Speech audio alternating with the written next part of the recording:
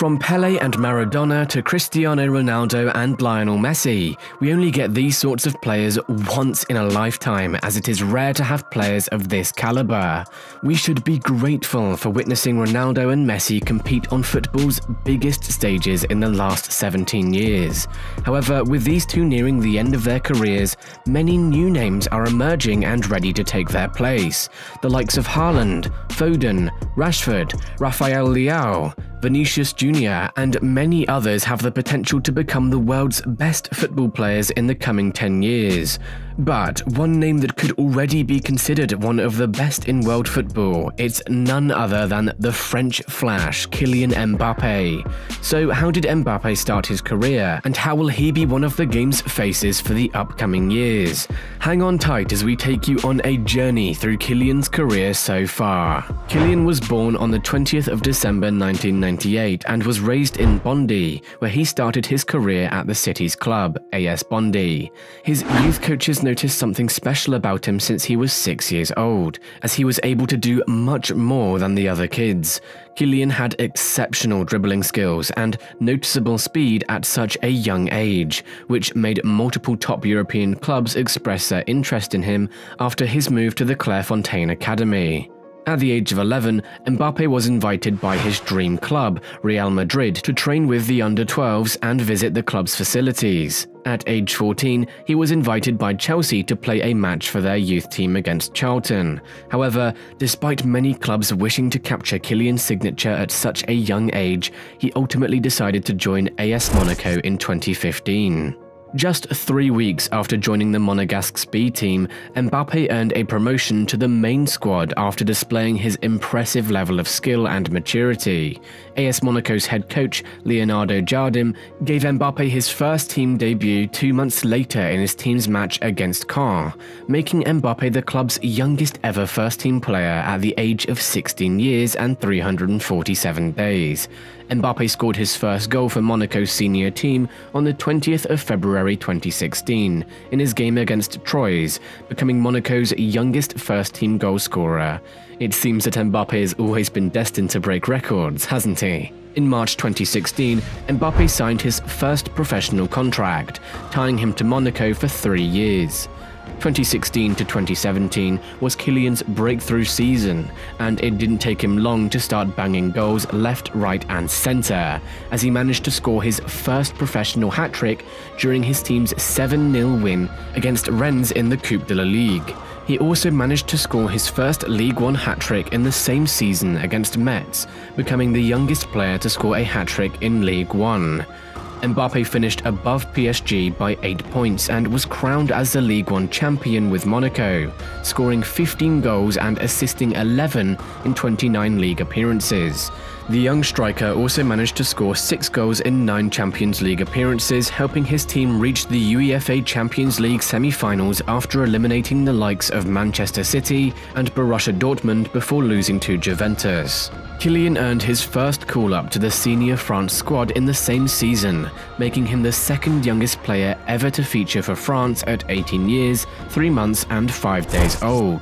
Despite the interest from his dream club Real Madrid and Zidane back then, Mbappe decided to join Paris Saint-Germain for a world record transfer rumoured to be 145 million euros, plus 35 million euros in add-ons, making him the most expensive teenager.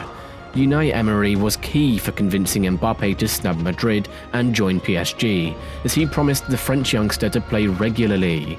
Mbappe did not take long to launch his PSG career the same as he finished with Monaco, scoring on his debut in a 5-1 Ligue 1 win against Metz. 4 days later, he scored his first European goal for PSG in a 5-0 against Celtic.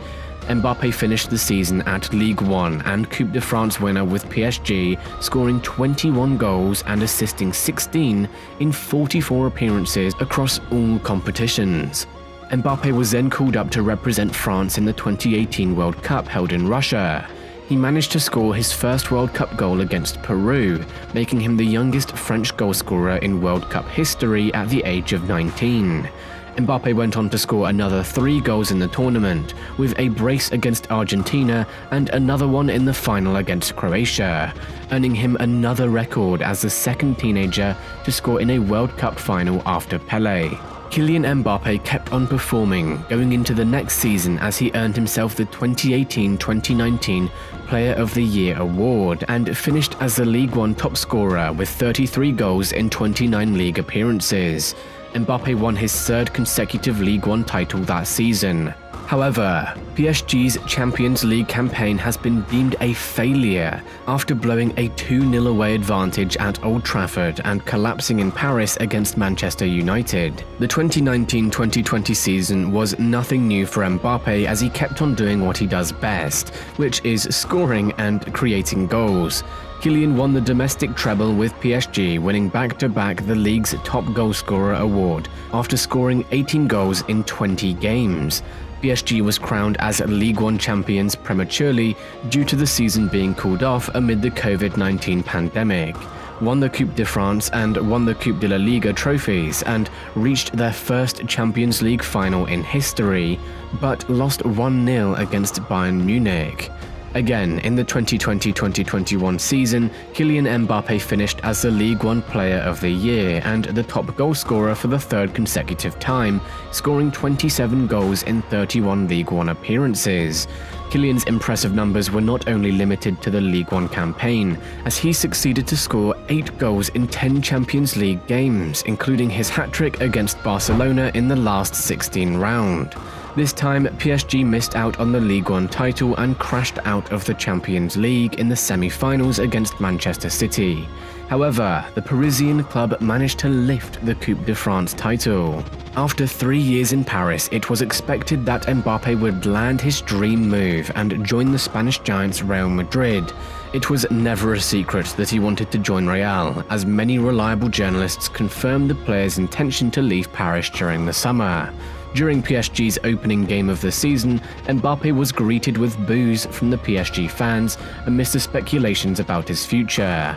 On the 21st of May 2022, in a surprising twist of events, Kylian Mbappe extended his contract with PSG until 2025.